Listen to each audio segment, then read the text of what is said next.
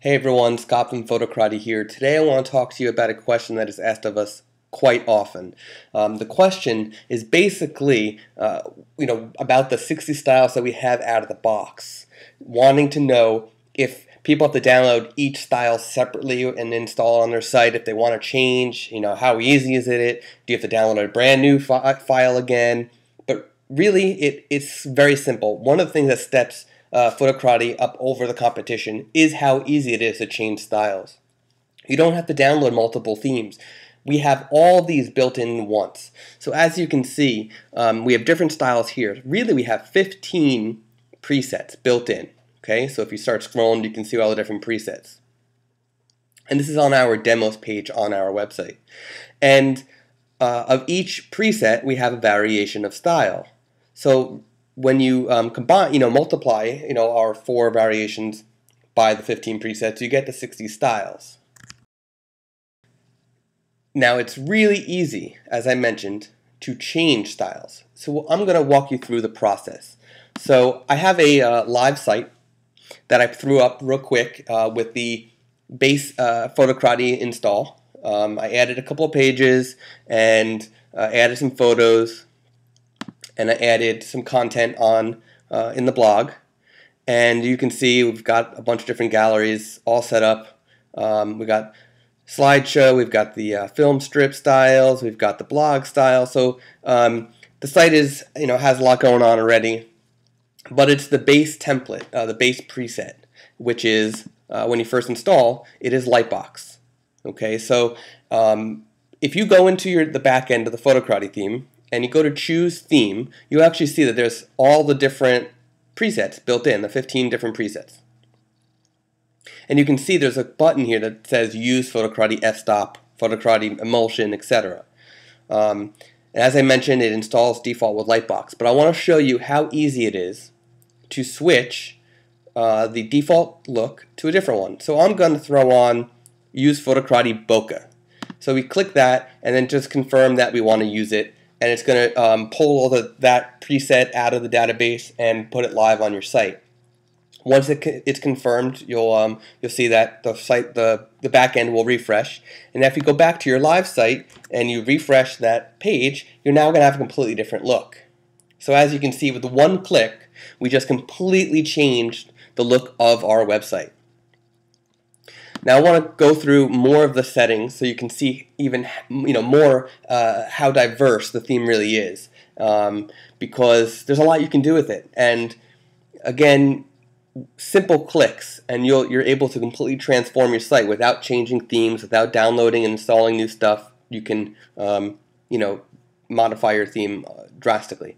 And I want to point out right here before we keep going is that if you decide to customize your theme beyond the preset, because you can customize it so much that you can make your own preset basically, so really the design possibilities are endless.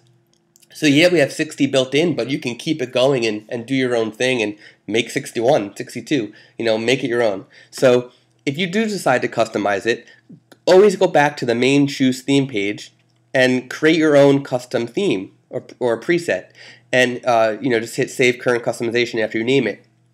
And what that's going to do for you now is just make sure that it's saved in your database. In the future, we are going to be implementing an export and import feature where you can design and share your presets. So that should be a lot of fun. So we're going to move on to the customize theme section. And in this section, you have the ability to customize your fonts and your colors and the background images and the style of the layout. So as you can see right now, our site is set to 100% width. So again, 100% width. You see the background is going end to end, and so is the header with the logo and the menu. If we go back and we hit one column blog centered, and we save that, we get a little confirmation saying it's saved. And now we'll go back and refresh and watch what happens. It's now a completely different site again. Now we have a white block in the center, and the menu is separated from it with a little shadow. And again, if I go back and I switch this to the lightbox, all right, so we go back and switch it to the lightbox layout, again, it's going to be a completely different design. All right, so we can go back and do that easily. So this is the one column. Now we'll go back to the 100%, and again show you how easy it is to go back to the 100% width, and we're back completely different website again. Now you can see here you've got a lot of options for background colors, or you can right now you can see the presets using the bokeh image. So if you liked the layout of bokeh but wanted to use your own background image, just upload a new one. It's very simple. You can change how it's repeating, if you need it to repeat, if you don't, that kind of thing. You can take away the image, just make it a solid color if you want. Then you got the content background, and you have blog meta, and you've got music options if you decided that you wanted to use music.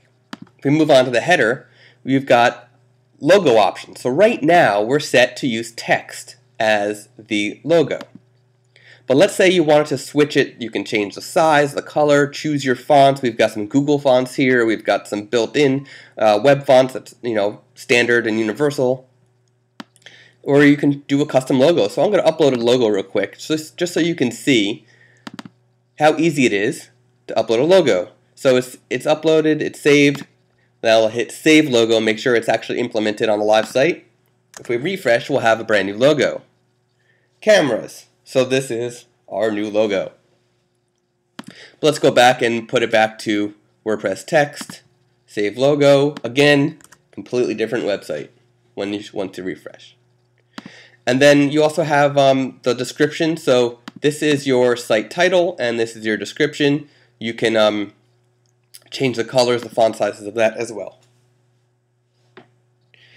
And then you also have logo padding. So if you do make an image and you need to change the dimensions of the height of the header, depending on how big your logo is, this is where you can do it. And then here's a really fun section where you can change the menu positioning. So again, very simple to change the look of the site is to simply change how the menu is. So you can see the logo's on the left and the menu's on the right. So watch what happens if I do logo on the top, menu on the bottom. We pick this one, we let it save, and now it's confirmed, we refresh, and now again, different looking site. So imagine this, and then see how now the menu needs to be adjusted, which is fine, because we can adjust the menu. That's the next thing that we're getting to. So here's the parent menu items. Change the font sizes, the color background, make it transparent or have a color. Drop down menus, so if you have drop downs as well, so you can see here's some drop downs, you can change those as well. And we keep moving on. You get to the body portion. Again, font choice and color of the content, your blog articles and your page content. Titles, the H1, H2 tags, H3 tags, which are very important for SEO. If you don't understand SEO that much, definitely check out Photographer's SEO community, which I am showing the URL in this video. And actually, we wrote an article on the use of H1, H2, and H3 tags for SEO. So definitely check that out. And so you got the font and size options and colors for all those. And then links here as well. You can change the color of your links. So, let's show you an example. We go to a blog article and see if there's links in here. There's no links in this one, but you can see here on the sidebar there's some links and you got some colors there. And then we move on to the sidebar. So the sidebar, you have option for the width. How wide do you want the sidebar to be? Do you need it to take up more real estate or less? So you can control that. So watch what happens if you type in 20, content width went to 80 automatically. See that? So it adjusts depending. And then you can even turn off the sidebar if you don't even care to use it. Then you can turn on color for the background of the sidebar, or make it transparent, let it match the rest of the content area. Change the fonts, title fonts, sizes, links specifically to the sidebar. You can change it if you want. And then here's some fun stuff. You got social media icons. Currently we're supporting RSS feed, email, Twitter, Facebook, and Flickr. We're going to be adding more in the future, so don't worry there, but right now that's what we have. You can turn that on or turn it off. And same thing with custom sidebar content. You can add your own random HTML at the top or bottom of your sidebar, separate from sidebar widgets, if you so desired. In the footer, we have more font options that you can choose from. we've got the height. Another question that's asked of us often is the height that's added at the bottom of by default, and we do that to show how flexible you can be, what you can add in the footer. So by default, it starts at 250. All right. Now I already changed it to 100, but I'm going to put it back to 250 so you can see this is what it looks like when you first install the Photocrati theme.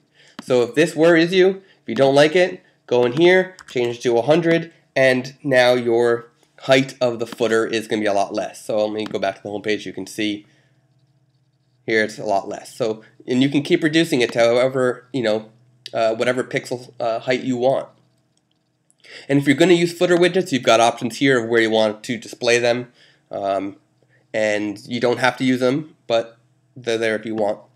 And then you've got a footer, customization that you can put in. So if you want to customize the footer like you see here, you're able to do that very easily right here without having to do any modifications to the theme. So there's a lot of customization you can do to make this, to make the Photocrati theme exactly how you want. It's very flexible. You don't need to do any modifications unless you really want to, but I don't recommend it.